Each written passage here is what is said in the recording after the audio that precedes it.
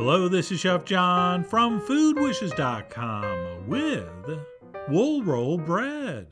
That's right, I've spun quite a few yarns on this channel, several of which were true.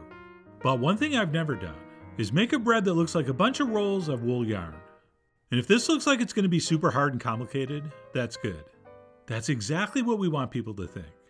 And it will be our little secret just how simple and easy this technique is. In fact, what you're seeing here is my very first attempt. And not to brag, but I think I nailed it. Or should I say knitted it? But anyway, let's go ahead and get started with our dough, which is going to begin with something called a water roux starter, ROUX, which is nothing more than water and flour that we're going to whisk together and then eventually cook over medium heat until it gets very hot and comes together to eventually form something that looks like a gluey paste. And since I didn't want to stop stirring to change camera angles, I'm going to go ahead and fast forward to the part where it starts to get thick. And it's right about here where you would probably be getting a little bit nervous, since it looks like we're getting a bunch of lumps and it's going to be ruined. But it's not. Just keep whisking over medium, and eventually it will smooth out beautifully. And hopefully, if everything goes according to plan, it will eventually look like this. And that's it after pulling it off the heat. All we have to do is let it cool down completely before we use it. And that's it. Once our water roux is ready, we can move on to the actual dough, which is going to start with some warm milk, over which we will sprinkle some dry active yeast. And then we'll let that stuff bloom, as they say, on the surface for about 10 minutes, before proceeding with the rest of our ingredients, which will include our now fully cooled starter. And yes, if you're having flashbacks to the milk bread recipe, there's a good reason. Since that dough started the same way, only it was a milk-based roux, and the starter worked so amazingly well in that bread, I decided to try it in this. And then we'll also toss in some sugar, as well as some salt, followed by one large beaten egg. And then of course we're going to need some flour, and I'm just using all-purpose here, but bread flour would also be perfectly fine. And then last but not least, we'll throw in a few chunks of butter before we start kneading this with our dough hook. And yes, I know sometimes we knead the dough first, until it comes together before we add the butter in.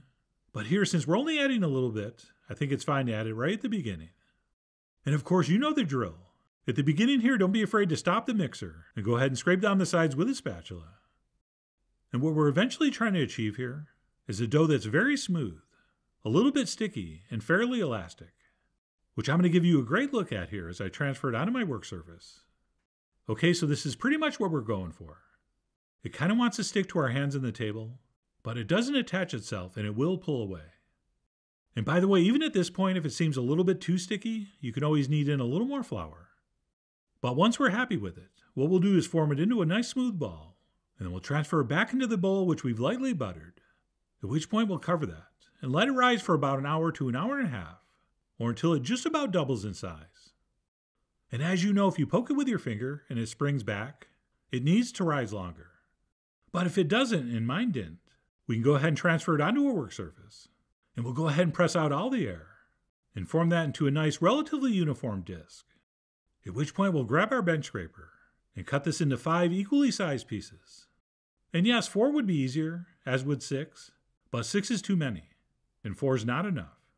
So we're doing 5. And then once portioned, what we'll do is roll each of these into a little ball like this. Oh, and I should mention it's kind of important these are equally sized.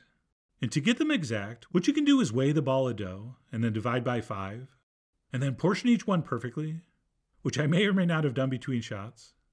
But if you can get them close by just eyeing it, that's fine. And that's it. Once we have our 5 little dough balls formed, we'll go ahead and cover those with some plastic, and we'll let those rest on the counter for 15 minutes before all the magic starts to happen. And by magic, I mean making these look like a roll of wool yarn. And for that, what we'll do is take one ball of dough, and using just enough flour so it doesn't stick, we'll go ahead and roll that out into sort of an oval shape, or is that oblong? But anyway, we're trying to get something about 5 to 6 inches wide by about 8 to 9 inches long. At which point we're going to grab our bench scraper, and we're going to start making cuts down through the dough, leaving roughly 1/3 of the dough towards us uncut. And we're basically trying to get these cuts as close as we can together. So I'm not sure exactly how far apart these are, but let's say about 1/8 of an inch. And then what we'll do once we have about 2/3 of that cut into strands is we'll roll that uncut third a little bit, and then place over whatever we're going to stuff inside, which in my case is going to be some chunks of dark chocolate. Okay, I think dried fruit is the most popular choice, But what would you rather have, chocolate or dried fruit? Right, that's what I thought. And that's it, we'll go ahead and roll that up, making sure we kind of tuck in the sides to hold everything in. And then once we get to the cut part, we will roll very carefully, so as not to press and crush those beautiful strips of dough. And as we finish rolling this, we'll want to try to get our seam on the bottom. And that's it, our first roll of wool is done. And once that's been accomplished, we'll go ahead and pick that up and carefully place that against the side of our prepared springform pan. And by prepared, I mean generously buttered, with a circle of buttered parchment paper in the bottom. And that's it, we just need to do that 4 more times. And if we put those end to end, they should just go around the circumference of our pan. And if your rolls are a little short, it's okay if there's a little gap between them, because when they rise, they will touch. Or on the other hand, if they're a little long, you can just kind of scooch them in there, since as this rises, it's going to look fantastic. And that's it, once all 5 of our wool rolls have been panned, we will cover this with a piece of plastic or kitchen towel, and we'll let it rise in a warm spot for about 45 minutes to an hour, or until those rolls just about double in size. And this is exactly what mine looked like at that point. And then what we'll do before we bake this is brush the tops with a little bit of milk, being very gentle and careful not to deflate the dough.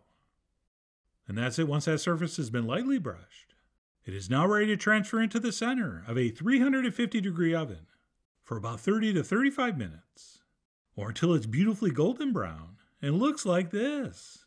Check it out, it looks exactly, well, vaguely, like rolls of wool.